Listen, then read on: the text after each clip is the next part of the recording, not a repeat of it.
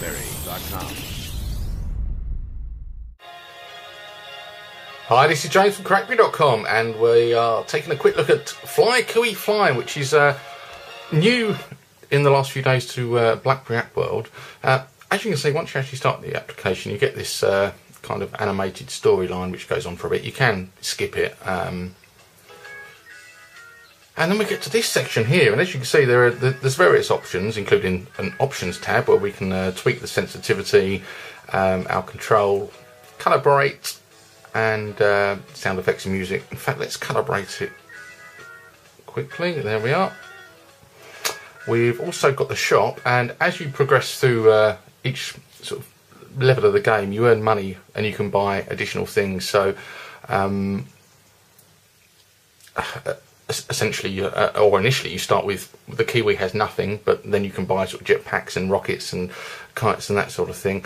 And I haven't got enough money to buy the next thing, so what we'll do, we'll go into Fly and we'll show you the actual concept of the game, which is, it's a little bit weird to tell you the truth, but it's kind of fun. I was playing this last night for probably about 35-40 minutes and enjoyed it, although it is a bit odd.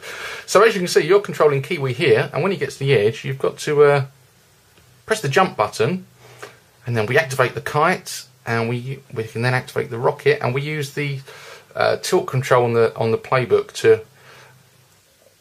to move the Kiwi. And the idea of the game is to get as far as possible, but to collect sort of money bags and other objects on the way. Oh, and I do the loop. And so the further you get, the best way to describe it is you're aiming to get to various countries. You need Kiwi to fly to the various countries, and obviously the more power you've got, so because I've got the rocket, I reach Japan, the better. Let's see if I've got enough money to buy the next thing, and then we might be able to get to another country just to show you.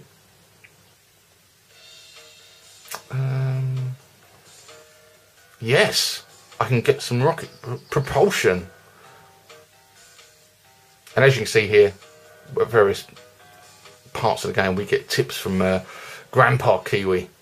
So let's see how far we can get now. We've got some extra propulsion.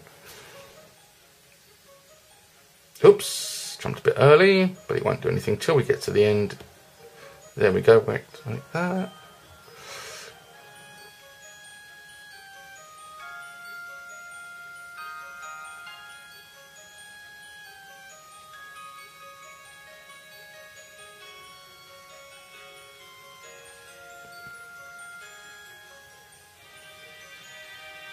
So it's quite smooth and kind of chilled out.